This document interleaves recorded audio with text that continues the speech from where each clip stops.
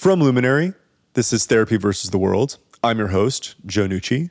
I'm a licensed psychotherapist, and together, with the help of our very special guests, we are going to arm you with mental health knowledge that will help you tackle the emotionally difficult aspects of your lives. We will break down pop psychology terms and constructs like narcissism, trauma, self-esteem, relationships, and more.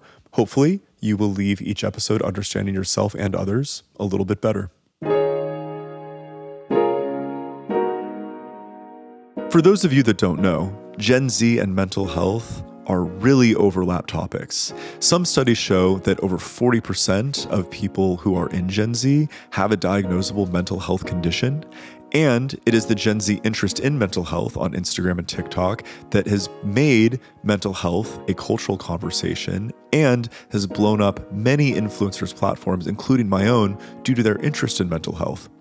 A lot of people have a lot of questions about Gen Z and mental health, like how much social media really has got to do with it, or how much of this happens in every young generation. And we just have a different perspective on it now because so much of it is readily available on these platforms. Today's guest is Zach Gottlieb. Zach is the founder of Talks with Zach, a Gen Z global wellness platform. I first encountered Zach in an op-ed where he talked about what Gen Z gets wrong about mental health. I then found out that we're actually both mental health champions with the Mental Health Coalition, a nonprofit that brings together different creators and artists and influencers who talk about mental health and wellness. Welcome, Zach. I'm very excited to talk to you. Thanks so much for having me. I'm really excited for a conversation. For those of you, for the listeners who are not familiar with you, I'd love to hear a little bit about your backstory, what it was kind of like for you getting into everything that you're doing now. I started Talk with Zach 2.5 years ago, and it started as we were coming out of COVID, and the media was encouraging teenagers like me to talk about emotional health and our well-being and what we were going through. And I kind of noticed that none of us could do this. There's so much stigma around wellness, and I really noticed that it was a challenge for me and a lot of my friends to speak about what we were going through and what our experiences are like and our feelings. So I wanted to create a space where we could have authentic conversations and really bring to light everything that my generation deals with and show people that they're not alone, and also educate them to become more emotionally fluent. For someone who doesn't know anything, maybe they don't have any younger siblings or any family members that are in Gen Z, what do you think makes Gen Z as it relates to mental health? What do you think makes your situation unique? You said that it wasn't possible and you're help making it possible. Prove it to me. Like, what do you mean by it's not possible? Well, first of all, I think in every generation, it's hard to be vulnerable, especially as a guy. And I think for us, it's particularly challenging to speak out and talk about our emotions and feelings. I feel like now, luckily, it's becoming easier, but we still have a long way to go, especially for younger guys and guys growing up nowadays.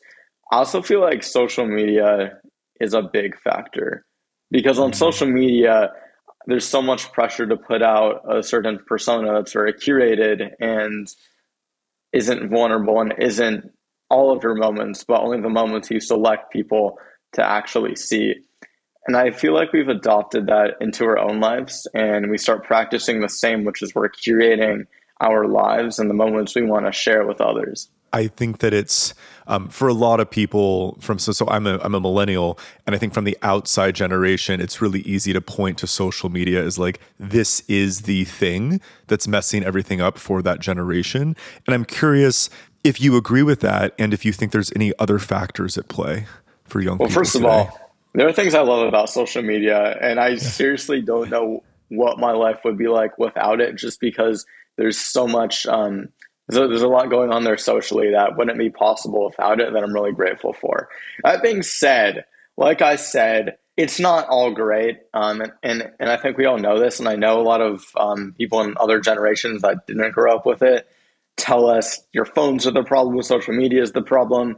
And my response to that is it's a problem. It's a big one. But I think you really have to understand why it's the problem. And for me, a lot of this comes from, first of all, the comparison aspect, because when you see people post all these things, whether it's related to like their bodies or things they're showing off or places they're going and experiences they're having. And I feel like whatever it is, when you just see a lot of people doing really cool things and really interesting things and looking great all the time, you might start to wonder, well, why am I not like this? Why am I not always looking perfect? Why am I not always going on these really cool adventures or experiences, places or trips or whatever it may be?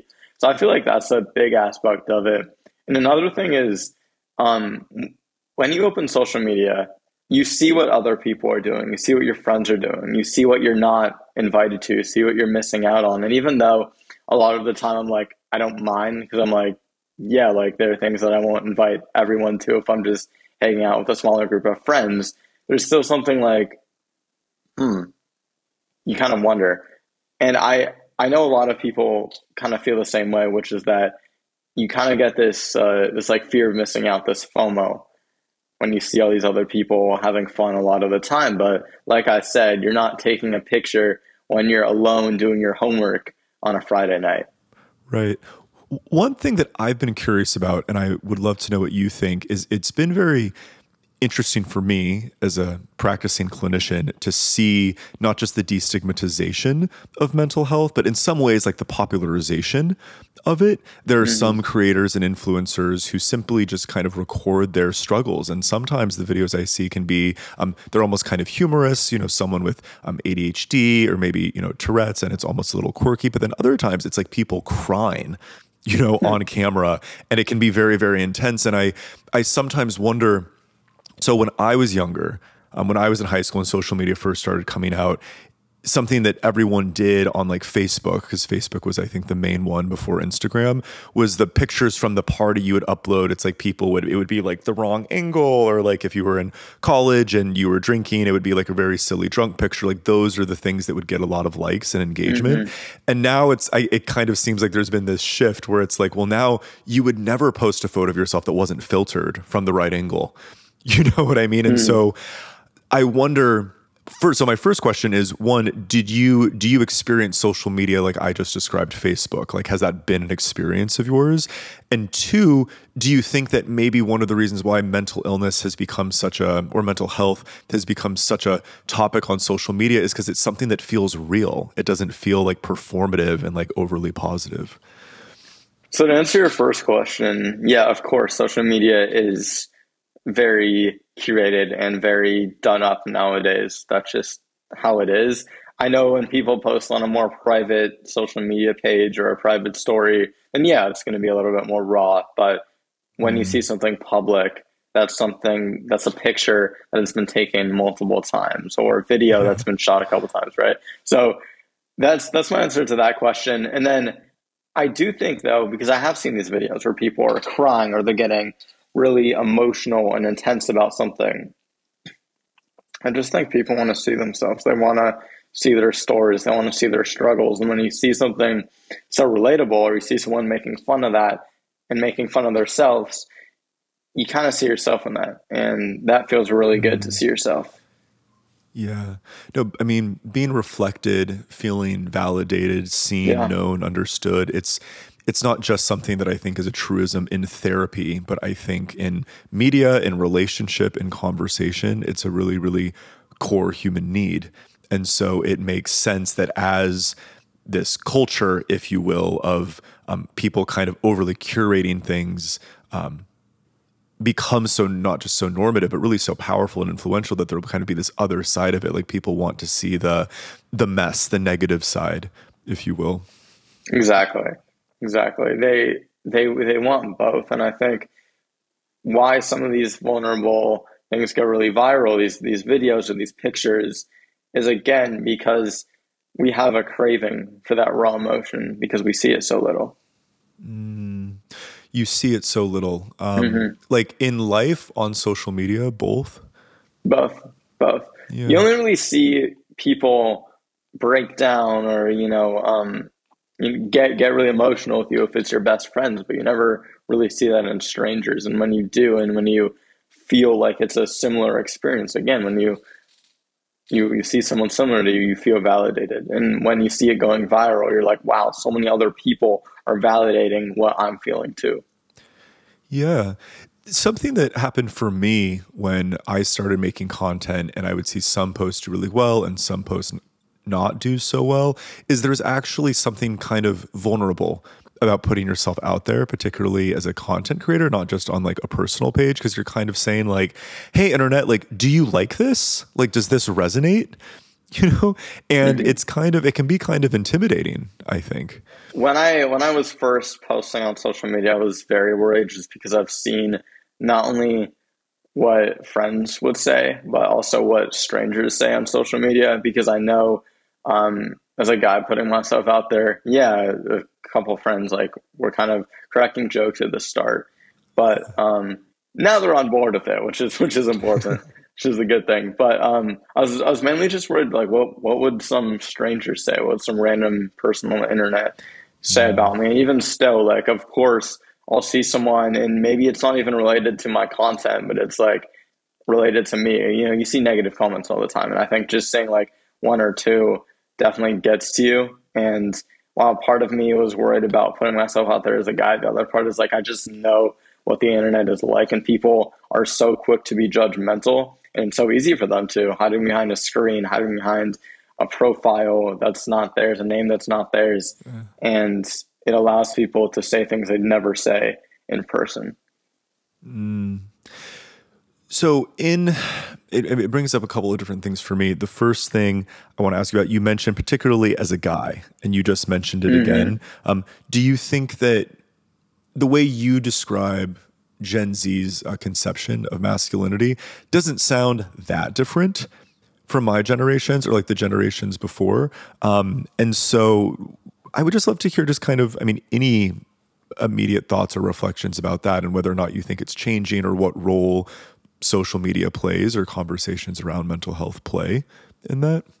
I've noticed the world's gotten very polarized, and I'd say a lot of people are going back to this more antiquated traditional view of masculinity and are really obsessed with that and are advocating for this very, stereotypical male, don't be vulnerable, push everything down. Instead, go to the gym because going to the gym is the only thing that'll help you with your emotions, which I know working out, like firsthand, I know working out and things like that are great for my mental health, but they're not the sole factor in giving me balance in my life. And I'd say the other half is kind of the opposite of this. Like guys be vulnerable, guys should, speak out, try to go against the norm. But I see so much, it's really like either or. And when you see so many people kind of clashing on this, like what's the right view of masculinity, I'm really hoping it could shift and it could really be a combination, because I do think there's some strength in each. And if they work together, these two views, I think that could be really powerful, because there's something nice about valuing like strength and really working on yourself. And that's aligns with a more antiquated view. But at the same time, I think how that's actually done is problematic. I really, really like what you said about how there's value in both, because I think that when people start absorbing mental health content or they start going to therapy and they start developing an awareness for these concepts and a vocabulary for these things, it can very easily quickly become, feeling your feelings is good, expressing them is good, and if you do these things, you will be mentally healthy. And I think that idea comes from kind of this like old school Freudian psychoanalysis, where it's like there's something repressed about your emotions, and if you just experience catharsis, you will get better. That is certainly true some of the time. Some people need to come to therapy and learn to feel and express and emote and have a catharsis, and that can bring about a lot of symptom relief. But psychoanalysis is just, or that type of therapy is just one style of therapy, and it's one style of healing. And the best way I ever heard it explained was when you're a mental health clinician, it's not so much that you're just performing analysis or you're just trying to feel feelings for the sake of it. You're actually more acting as an engineer. So if you're house's electricity wasn't working or the plumbing wasn't working and I were to come in, I would have to kind of rearrange things in order to make the system work in an optimal way. When someone comes to see me for therapy, sometimes, yes, we actually need to do exactly what I just said, which is you need to learn how to identify feelings and feel them and be vulnerable. But then other people come to therapy and they're crying in the first session and their feelings are actually really overwhelming and they're really, really intense and they're actually dysfunctional in the sense that they're not getting certain social, occupational needs or obligations met. And so when that happens, it's actually like, yeah, like, have you been going to the gym? Like, do you have other outlets? Like, how's your sleep? I have yet to have someone come into my practice who is really proud of their nutrition, sleep, and exercise routine. Typically, that does help.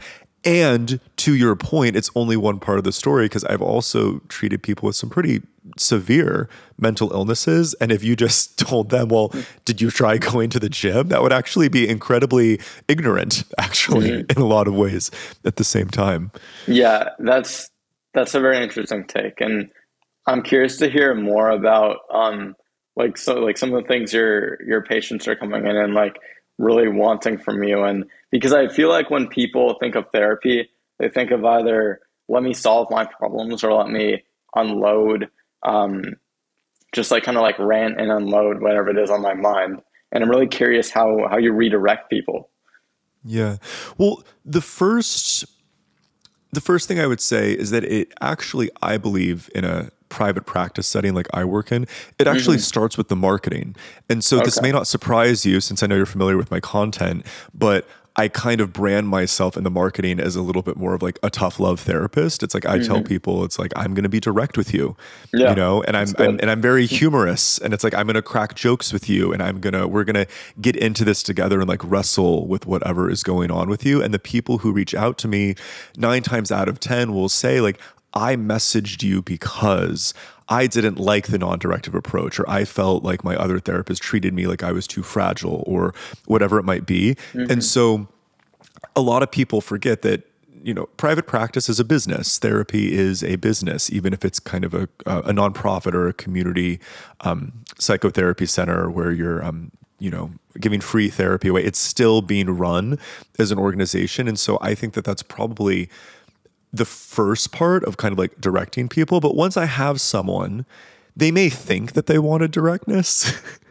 and then I kind of give them some direct feedback and it's too much. Maybe they get overwhelmed, or maybe they shut down, or they start rationalizing away. And so then it's my job to assess, okay, where are they at in what we call the stages of change?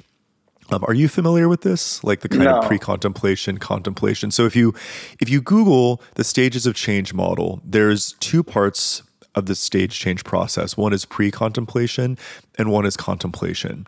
In pre-contemplation, you're not necessarily aware that a change needs to be made. You may be aware that there's a problem, but you don't necessarily know like what the change would be.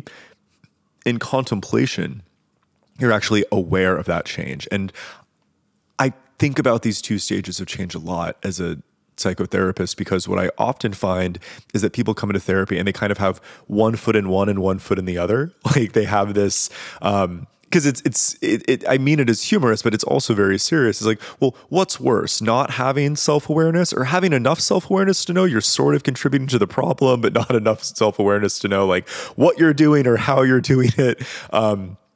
And I think that can be a really tricky position to be in. And it really comes down to the patient's personality. And this is where therapy becomes less of a science and more of like an art. And it comes down to, well, is this someone who's going to benefit from that tough love approach like I talked about? I treat a lot of men, a lot of guys, and a lot of guys actually want someone to be like, a little bit more direct. I mean, have said verbatim, like, I think you are completely full of shit. And like, I don't think you believe anything you just said. Like, do we want to rewind and try it again? And so there's not a lot of totally, but then some people like I would never talk to them like that. That's not their personality. That's not what they requested. And it's a little bit more like, and anyone who's been in therapy has probably heard this one, but it's a little more something like, I'm not attached to what I'm about to say, but do you think it could possibly have to do with X, Y, and Z? But like, I'm really not sure. Like, I'm more curious to what you think, and that's the more kind of gentle, but also direct approach. And then it can even be less direct, where it's like, I'm not even saying, do you think it could be this? I'm more just kind of reflecting little bits at a time and seeing if they'll put it together. It's all, and that's one of the things I really like about therapy. It is a craft, much like the law or medicine. You can have all the knowledge, that doesn't make you any good at applying it to a certain situation. I love that. I think that's really great. And it's an interesting thing for me to think about too, what you're talking about, if I'm like aware of what I'm doing, or not, and how to move forward. Yeah, definitely. So one of the things I wanted to go back to is you were saying that, social media is part of it, but there's a lot of really, really great things about it as well. Are you familiar with the psychologist? Her name's, I believe it's Dr. Jean Twenge. She wrote this book called iGen. Yes. Yeah, I am. Yeah. So I know that one of the things that she has talked about is she talks a lot about social media, but she also says there's also these other trends kind of happening for your generation. One of them is that you're more likely to live at home for longer. There's a lot more permission to kind of go about your career in a different way because the economy is different than it was for your parents' generation, in which you kind of, got your 9 to 5 and kind of climbed that ladder. That's not really how it works anymore. I'm curious, and it doesn't necessarily have to be with anything she's talked about, but I'm curious what you think the other factors might be in terms of how someone who's a millennial or someone who's older grew up compared to how you grew up or are growing up. I definitely have noticed that. I think that people see so many different ways to be successful now, and I think that's a great thing. I do. I think it's great that people are taking more non-traditional paths and still becoming really successful and doing what they love. I think that's amazing. What I do think though about this is related to social media, which is that I feel like people are very comfortable now having relationships online. And what I mean by that is even if like the person, especially like whether you're friends or if it's like something romantic, when you're texting or Snapchatting or like DMing on Instagram, whatever it is, I think many times it promotes a false sense of intimacy. And I know that for me, when I used to snap people on Snapchat, so I'll just explain really fast. I mean, are you familiar with how Snapchat works? I am. When it first came on the scene, I used it, but I don't anymore. Yeah. Yeah. Well, but explain it for anyone who's not familiar. Sure. So it's an app. Well, the big catch of it is you could send pictures. You communicate through pictures, and you can send a picture, usually of yourself, to someone else. And then if you send a picture of yourself and someone else sends a picture back to you, there's this thing called a streak, and it increases by 1 every day that you send a picture back and forth. So I think that's like one way they hook you. But for me, in my experience, it's like if I'm ever starting to like talk to someone or like starting to like date someone, before we'd start snapping or start like talking online. And at first I'm like, wow, this is like great to like kind of get to know someone. But what I've learned now is it promotes a sense of false intimacy. And it takes away a lot of what you learn about someone in person. There's no spontaneity. There's none of that. And there's not a lot of emotion.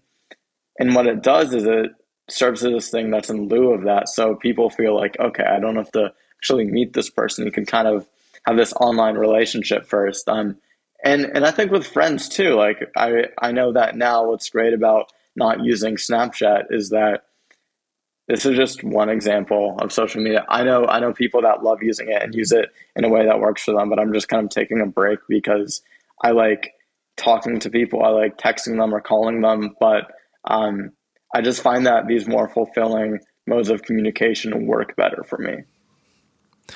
I really am inspired and curious about this idea of social media and false intimacy. And kind of like this idea of, it was a meme I believe I saw, and it said something like, ladies, that man that replies to every single one of your Instagram stories, maybe he doesn't like you. Maybe he has a crippling addiction to his phone. I thought it was really funny. And obviously, their social media addiction or phone addiction is a different rabbit hole we could dive down. But I've had those thoughts. I'm like, oh, this person watches my story a lot, or this person replies to the stuff I post. Do they want to be friends with me? Do they want to go on a date with me? Whatever it might be. But there's actually no proof of that, because are they doing that to everyone? Were they doom scrolling before bed? Were they just wanted to be distracted at work? You don't know. The other thing to think about too is now it's been normalized is just talking to so many people. So it's like maybe, they are kind of interested in you, but they're also interested in 7 other people. Yeah. And I know that I'm guilty of this, and I used to kind of do that where I'd talk to multiple people just because everyone was doing it. But what I learned from that is when you're in a relationship with someone, you're only talking to one person. So for me, it seems a little foolish to do something that's not like what it's going to be like when you're actually dating, because the whole point of talking to someone and initially hanging out is to see if you're romantically compatible. And when you're talking to multiple people, or when I was, at least, it just felt like it just doesn't feel right. It's not going to work in my favor. And unless you just want to do something casual. Yeah, and to your point about false intimacy, if you're talking to multiple people, even if you have intimacy with each of them and you're genuinely interested in each of them, the level of intimacy is going to be limited in a sense, because when you're all in for one person, that's a very different kind of risk and vulnerability, where it's like, I'm all in with 3 people. Yeah. It really is. And I remember for me, when I was talking to multiple people at one turn, I was like, I always want to be talking to at least like have like one girl that I'm talking to generally. It was really unhealthy because I kind of didn't see the line between I am genuinely interested in this person and I want to talk to someone because I like talking to people. And I feel like one thing that I've noticed in people and myself as well is you shouldn't be doing anything like romantic if you're not totally fine being alone and being single and not talking to anyone at the moment. One of the things that our conversation has me talking about is a lot of what Gen Z is dealing with, at least according to you, in terms of social media, intimacy, dating, all this stuff. I'm actually not hearing a huge difference between what you're dealing with and what I'm dealing with as someone who's almost 30 years old, living in New York City and is squarely a millennial, and it just kind of has me thinking, I'm wondering if in some ways Gen Z has been the, what do they call it? Been the scapegoat for a lot of the cultural problems and difficulties we're facing. And I'm curious what you think about that. All generations at this point, I'd say up to a certain point, are dealing with very similar things. And I think if you look at previous generations, it's always the similar topics, just presented in a different way. I'm talking about relationships here, or anxiety or pressure. That's always been around. It just looks different because the world is different in 2024 than it was in 1924. Yeah, most definitely. Yeah. Or even 20 years ago. You brought up Snapchat earlier, and we kind of discussed it in terms of false intimacy and dating, but I'm wondering if there's also a darker side to it. I'm actually thinking about bullying when I was younger, and I know that when I was in high school and middle school, MySpace was a thing, and there was this thing called Top Friends. Are you familiar with it? Yeah, Snapchat, and so the idea is the best friends list. So I imagine exactly. Yeah, so if I'm not mistaken, the Snapchat best friends has to do with how often you're sending snaps. It's kind of gamified in a way. Yep. MySpace best friends was actually you ranked and ordered like your top 8 or your top 20. Wow. And it was very, very different, and there was a lot of emotional pressure that came with that. And I'm wondering, I cannot imagine that happening like that. That would break me. Wow. Oh my gosh. Yeah, I mean, I think it did break some people, or it was just interesting. I know that I had this experience of thinking that I was, really close with like a dude in my grade or whatever, and then it's like I'm not anywhere on his top 20. Top 20. I mean, there were only That's like, disrespectful. That's just, there's only like 50 kids in our grade or whatever it was. oh, wow. Wow. Yeah, it is tough. And then I know I got Snapchat a little late. I was kind of late to social media in general because my mom was a little protective of me in middle school. I didn't get my first phone until COVID happened in 2020. And then I didn't get Snapchat until I think 2021. It's about like 3 years ago. So how old were you when you first got this technology? I think I was 15. Yeah, 15. I was 15. And when I got it, I remember I had a friend who was like kind of talking with this girl, kind of flirting and whatever, like first high school romance. You want to picture. But anyway, what was really important to him was if both of you are each other's number one friend on Snapchat, a yellow heart appears. Maybe it's a different color heart now, but at the time it was a yellow heart. And that yellow heart was the most sacred thing. I mean, oh my God, it was crazy. And just the pressure to have a yellow heart on a little app on your phone to signal that you two are close. And it's laughable for me. And I remember once he was like, what if I play hearts again? And I remember what he did was he just snapped me like, I think like 40 or 50 pictures in 10 minutes. So I would like move up on his list so the heart would get removed to like make her jealous or something. And I'm like, it's so funny to me, the lengths people would go. And okay, like, first of all, this was years ago and everyone was kind of immature, but it's just like, that's what social media does to you. It makes you do things like that. When I think about it, it's just really funny.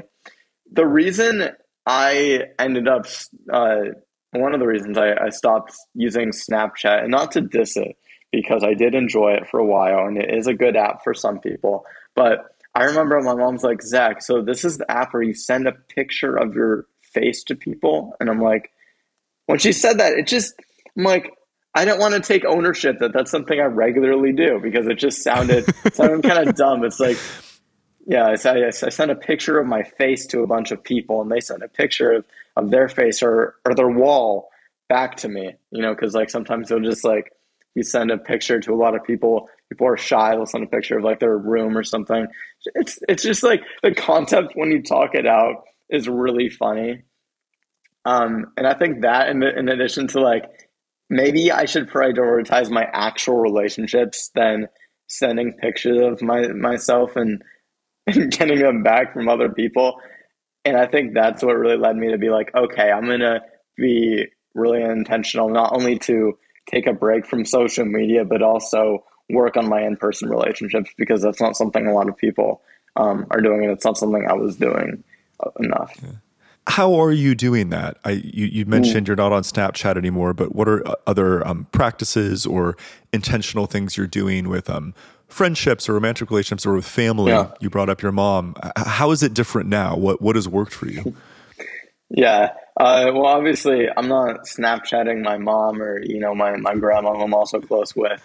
So I mean, that would be a pretty cool mom and grandma if they were on the really Snap funny game. I genuinely think my grandma would really enjoy Snapchat. It just seems, I think she'd really enjoy it. She'd love the filters. But my grandma and I will go out to dinner. She'll tell me really interesting stories from her childhood because she was a very interesting person back then, and she has a lot to say about that. So it's really fun hearing about that. I feel like the more in-person things you do, the better. So like with friends, like I'll just talk to them, like want to like do things, want to hang out, want to talk, want to connect, that kind of thing. And also I really like talking to new people. And a lot of the times that will start on social media, but I think it's nice if we're actually like talking about things and having conversations, which is nice. And also like going up to people, like if I see someone and I like in public and I like their shoes, or if I like something they're wearing, or if, whatever, just like go up and talk to people. Or if we're at the same, like if we're at a party, like just go up and talk to people. Yeah, definitely. I'm a very, very extroverted person, and I have noticed, and I don't know if it's social media or just, the world can feel very anxious right now, or what it is, but I have noticed that sometimes I go up to someone, maybe it's, at a party or in a bar or wherever I am, and I go up and I'm chatting with them, and it's not even that they don't appreciate that someone came up to them, but it almost feels novel, where they're kind of like, oh, wait a minute, and there's always this, moment of awkwardness that I have to suffer through. And sometimes they don't want to talk to me, and that's totally fine. That happens to everybody. But then other times it just takes them a second. You know what I mean? And I wonder if you experience that too. You do have to be persistent. I've noticed that. I know sometimes when people would just spontaneously come up to me, I'd be like, huh? Because it just doesn't happen a lot.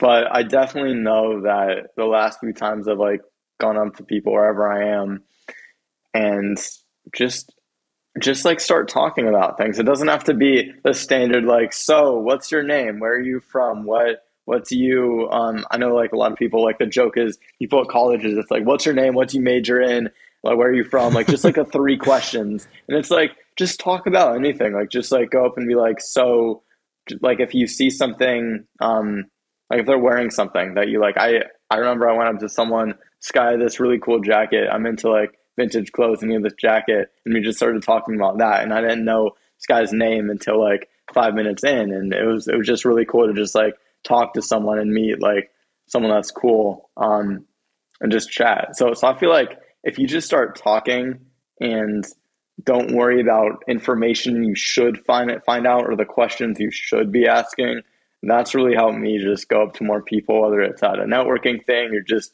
meeting people or wherever, honestly. Yeah, it's I do remember that from college. It's kind of what's your dorm, what's your major, where are you from? Just the default slew of questions, And then I feel at least my experience of my 20s has been, it's what do you do? What neighborhood do you live in New York City? Particularly, it's kind of what section of Manhattan or Brooklyn or Jersey are you in?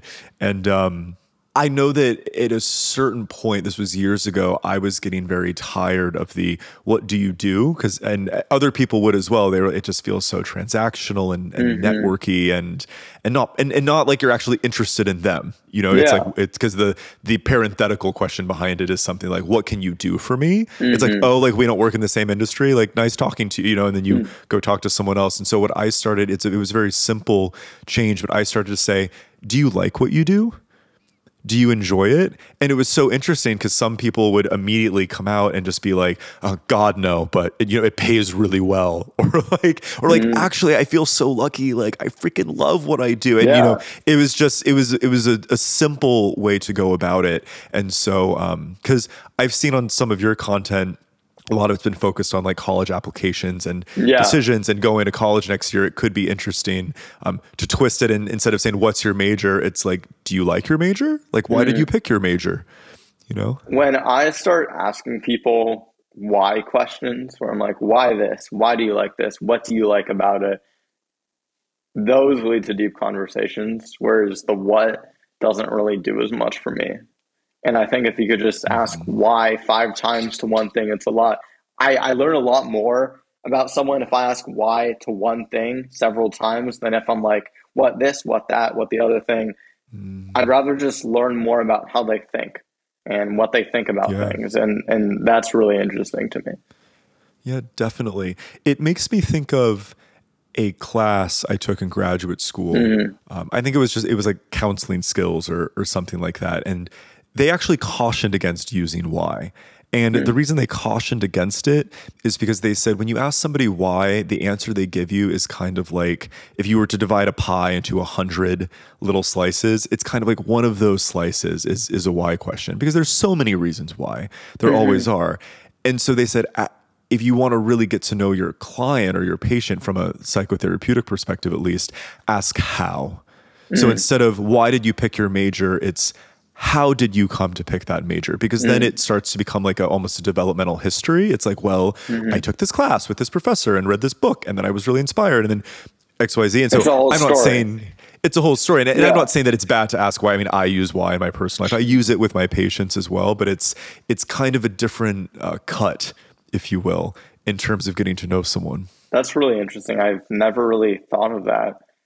But I guess it forces you when you ask how. It kind of, for me, when I heard that, I was like, if someone asked me how I got here, why, or like how I'm doing what I'm doing now, it's a story. It's a, this thing led to this thing led to the other thing. Whereas the why is like, well, let me give you like 5 different reasons or somewhat related. So that's interesting. I think I'm going to start using that. Yeah. And totally. well, obviously non therapeutically, but more and more socially. But yes, I will be using that. Yes. No, most definitely. Most definitely.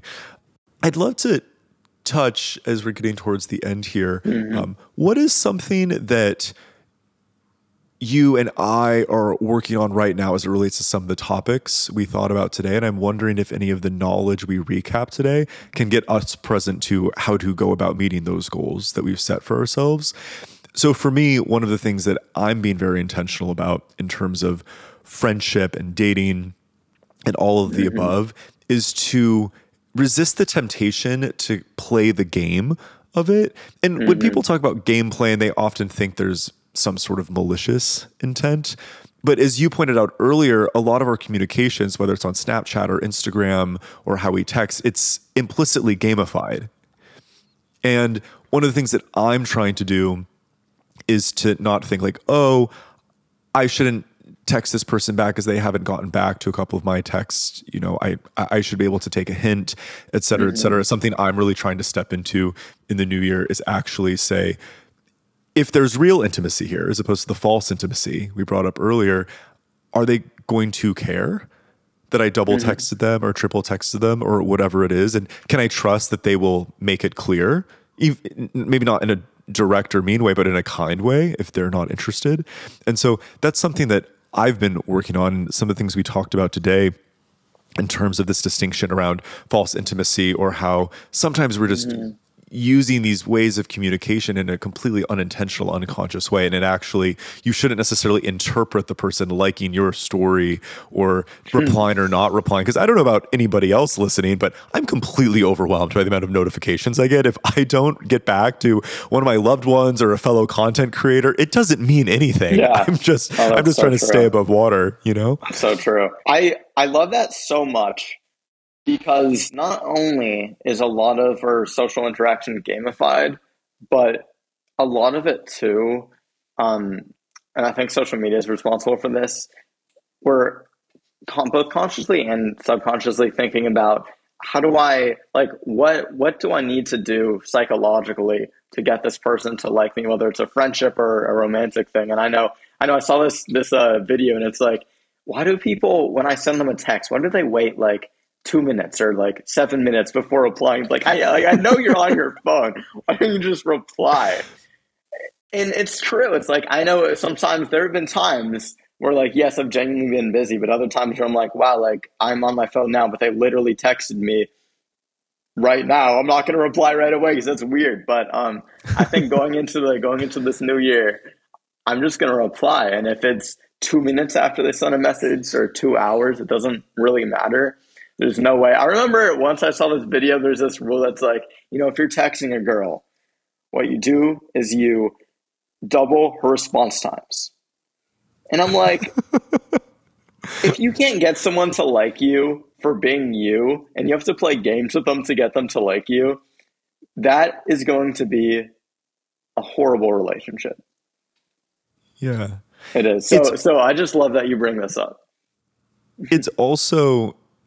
So the reason why a pickup artist from a psychological perspective might give that advice is because they're actually not trying to cultivate intimacy.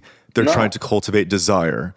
And those are two different constructs. Both are important in a relationship, and it's not that they both can't coexist. I think it was the psychologist, Esther Perel, in her TED Talk, her phrasing is fire needs air. In order for there to be desire, put a little space and actually strategically introduce that. And her specialty is maintaining eroticism in long-term relationships. And that is okay to do. But I think the issue with what that advice that you saw, which is double the wait times. It's if you're trying to make someone hot and bothered for you, or start wondering like, oh, do they not, like, I mean, if you're trying to increase that desire, okay. But if you're trying to develop an intimate relationship with someone, to your point, that's probably not the best way to go about it, Exactly. Food for thought. What's something that you're working on that you wouldn't mind sharing, particularly as it maybe relates to some of the topics today? Is there any kind of knowledge that you either learned or we just kind of recapped, and it's like, yeah, man, I'm gonna set an intention around that. What might it be?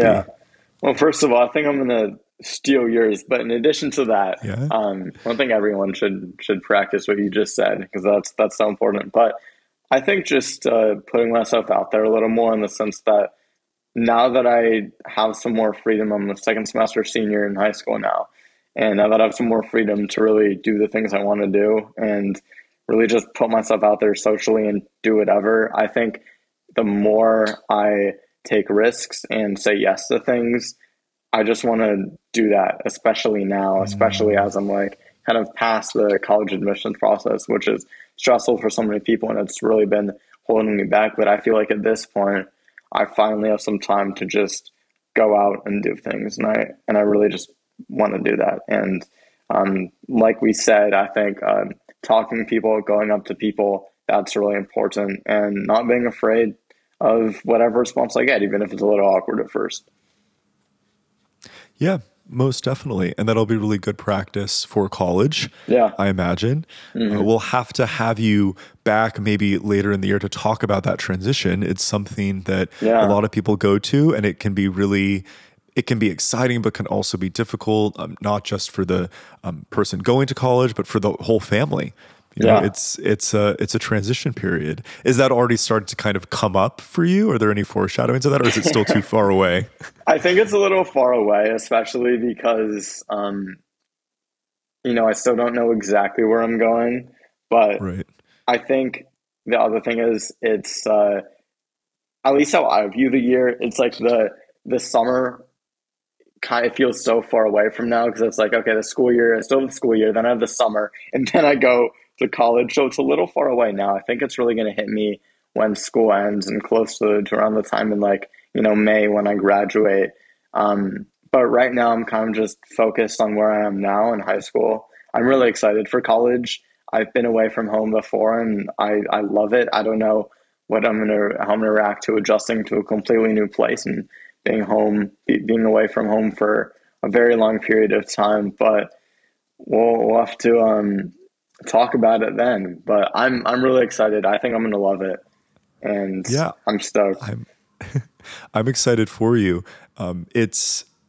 The adventure of life unfolds in sometimes really unpredictable ways. I know for me, so I also grew up in California, and I'm an East Coast convert now. And if you had asked me my senior year of high school, I always said, I want to go experience a different culture, meet different kinds of people, and then I want to come back, because I was like, I'm a California boy, and now I can't really imagine going back. I love being on the East Coast, and I'm converted. They got me. And so you just never know what will happen. As we wrap up, two things. The first thing is, what kind of call to empowerment do you have for people who are listening to this around mental health? It could be related to something we talked about today, or just anything else that you talk about in your content. If they can only think of a few things or remember a few things, what do you think is important? I know something that both your and my missions really share is that message of empowerment, and that it'll get better. It'll be okay. I'm going to take that one step further, which is that in the moment, a lot of the time, whatever you're dealing with can feel like everything, and it can feel like you're going through it alone, or you're never going to get through it. I guarantee you it passes, and you might laugh about it one day. It's happened to me numerous times where I've like gone back and like, wow, I was really caught up in that thing that didn't matter at all. And so many of the things that I have thought mattered in my life, or even in the college admissions process, which I know is like not a good analogy to like mental health, but I know so many times in life I'll think things matter and they don't. Same thing with the college admissions process. Same thing with a lot of my relationships or emotions. So it's going to be okay. Take a step back and know you're not alone. Yeah. What's so beautiful about that message is that it's not just true, it is also evidence-based. Emotions are temporary.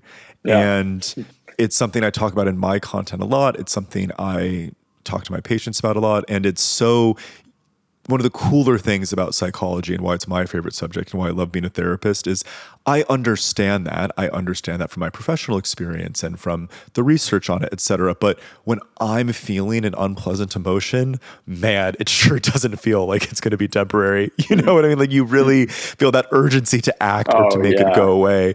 And one of the few things I might say about being a quote unquote well-adjusted person or a mentally healthy person is the continual practice of that. You know, you don't have to act on every emotion that you feel. And in fact, arguably you shouldn't. No, exactly. So, yeah, but it's okay to feel it. It is. And it's really nice to just sit with it and be okay and express with it. feeling them. Yeah. Yeah. Yeah, absolutely.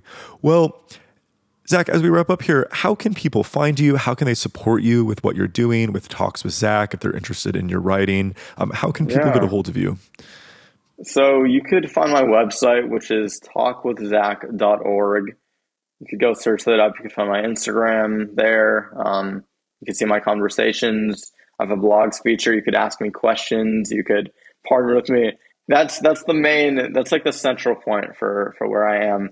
If you want to see any of my articles, I mean, I've been published in the New York Times, the Atlantic, most recently the LA Times. You could just go on any of those sites and search up my name, Zach Gottlieb, and you'll see my stuff. Awesome. Well, Zach, it has been such a great conversation. Like I said, we definitely have to have you again.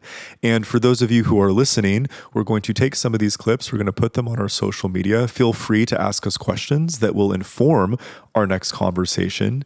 And please definitely come and like our page on YouTube and on Spotify for the podcast. That's one of the easiest ways to support us.